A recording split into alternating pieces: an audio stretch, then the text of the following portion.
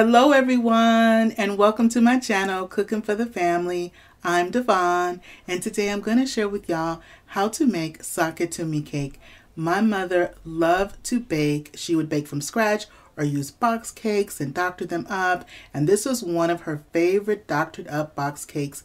It's sakatumi cake. Now, it's easy to make, but you definitely want to follow a couple of key things in order to have your cake come out right.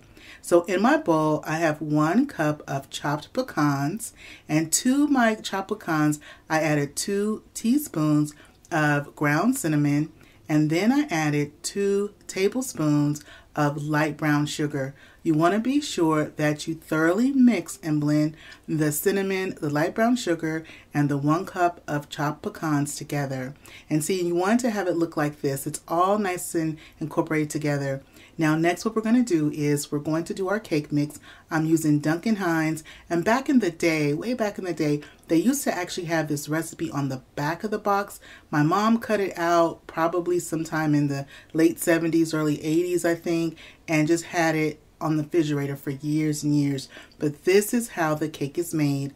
So far we have our cake mix, and that was a 15.25 ounce box of cake mix, and we're using the golden butter recipe. Okay, it says golden butter recipe is what you want to use. Now next what I'm doing is I'm putting in some oil. I'm using a 1/2 cup of vegetable oil. Specifically, you need to use either Crisco oil or Puritan oil. It's very specific. Any other vegetable oil brand could possibly make the cake fall and sink into itself, so be sure that you use either Crisco or Puritan. I also put in my mixer 1/4 cup of regular granulated sugar and 1/4 cup of water. Now to that, we're going to be adding some sour cream, and you want to use a thicker sour cream. So Knudsen sour cream is the one that I'm using because it's on the thicker side, and that's the one that my mom would always use when she made sakatumi cake or anytime that she made cake and she needed sour cream. Next I put in my eggs, and I had 4 eggs, and my eggs were at room temperature, and so my eggs are also large eggs that I'm using. And so once you put your eggs in, go ahead and let your mixer mix your ingredients together on kind of like a low speed till they start to kind of all blend together. Then make sure, if you're using a mixer like I am, I like to stop it and go ahead and scrape the bottom just to make sure that anything that's captured in the bottom, that it gets captured back into the blades. Now once my cake is nice and mixed, it's going to look like this. And we're going to be baking our cake in a bun pan. I'm using the 10 cup bundt pan, and so that's the one that I'm using. I went on ahead and sprayed my bundt pan with some non-stick spray, and then I also coated it lightly with some regular all-purpose flour. I'm going to put 1/3 of the batter into the bundt pan, and then I'm going to go ahead and use our filling. I'm going to sprinkle it all around. Initially it didn't seem like it's like a lot of filling, but trust me, it's a lot.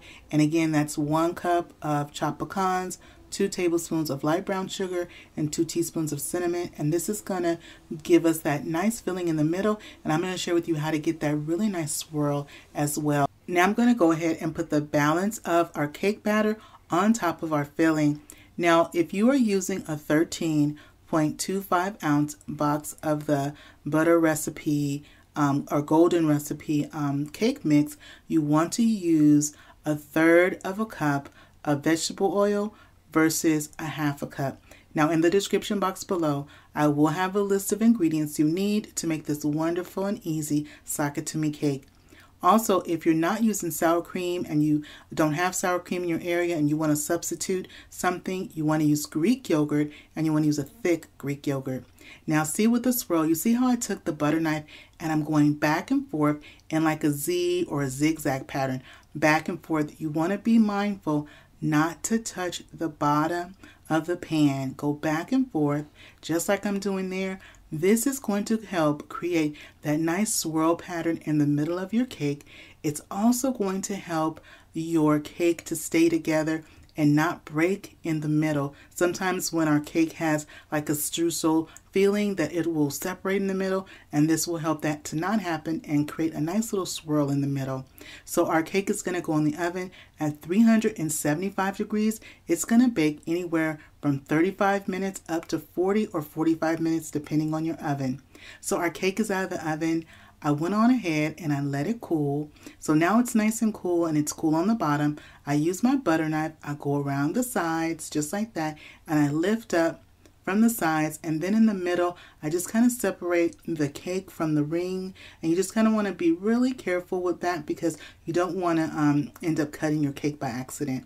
And then I shake it, and when my cake starts to lift up, when I'm shaking it, that's what I'm looking for, and then I'm going to flip. When I go to flip my cake, I do one quick, swift motion. If not, you're going to end up with cake on the counter and cake on the ground. That has happened to me before. So when you're flipping your cake, always do it in one quick, swift motion. So this is what our cake is looking like. I'm going to let it cool for a few minutes more before we go ahead and we put a little nice drizzle on top. So our cake has been cooling for just a little bit more, and I'm going to put the classic drizzle on top of our cake. In my bowl, I have 1 cup of powdered sugar, and to that, I added 2 tablespoons of milk, and I'm using 2% milk. You can use whole milk as well. You can use 1% milk. You can also use half and half. And because I am using some milk, any leftover cake, I'll definitely be sure to refrigerate. Now, once my icing is nice and it's blended and I don't have any more lumps from the powdered sugar, I go ahead and start to drizzle all over the cake, just like that. This is also a great cake if you want to take it to the picnic. Often we would have it at the picnic. It goes great when you're having barbecue and barbecue ribs and chicken and everything, potato salad. This is always a cake that we would see at the table for picnics, family reunions, church gatherings, different things. It is just about Mother's Day, and I'm making this to share with my sister because this reminds us so much of our mom, and this is one of her favorite cakes that she made. I'm cutting into our cake, and I'm going to go ahead, serve us up some. I'm going to let y'all have the first bite, and we're going to see how we did today with this wonderful sakatumi cake.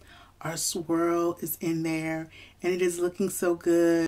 And if you wanted to have a double swirl or like a 2-layer swirl, you put 1/3 of the cake mix, half of our streusel swirl mixture, another 1/3 of the cake mix, then you top that with the second half of our cinnamon streusel mixture, then you would top that with the balance of our cake batter.